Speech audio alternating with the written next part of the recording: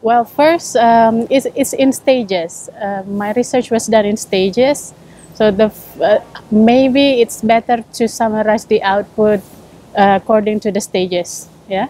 So at first, the assignment was to make a decision support system for provision of emergency sanitation.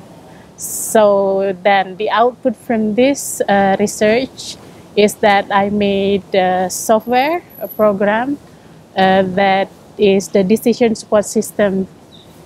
And I hope it can be useful for decision makers to choose the best sanitation options to be used in emergency. Yes. And then the second one is that second stages of the research, we developed a prototype of ESOS toilet. So ESOS toilet is the central component of the ESOS concept, which is like the entire sanitation chain that to be used in emergency response for sanitation. Now, the concept of ESOS is that it takes care of sanitation chain. So from toilet until the treatment and then in the end the disposal. So toilet is only one component, but it's one of the central one. So the output of this research is the development of the experimental prototype. Now then the following up is that we trial this prototype in a real occasion, in a real case studies. We trialed the prototype in Tacloban City in Philippines. So the output from that is the knowledge about the real operation of toilet under emergency circumstances. So it helps us understand better, and hopefully it will help a lot of people to plan for better sanitation response in emergency.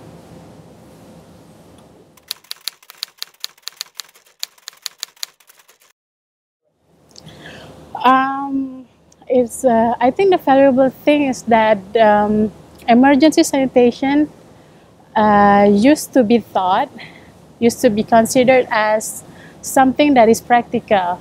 You cannot make a research out of it. You know, it's not worth to be researched. But then there's a lot of, it's quite complex that nobody has enough time to research because everyone wants it to be quick, you know, has to be in timely manner. So nobody really stepped behind just to evaluate the overall response for emergency sanitation. So doing the research in this topic, it gives me the opportunities to think again about the entire response that humanitarian relief agencies has been provided. So it's a good way to evaluate, and then in the end, again, we want to help people better in a crisis.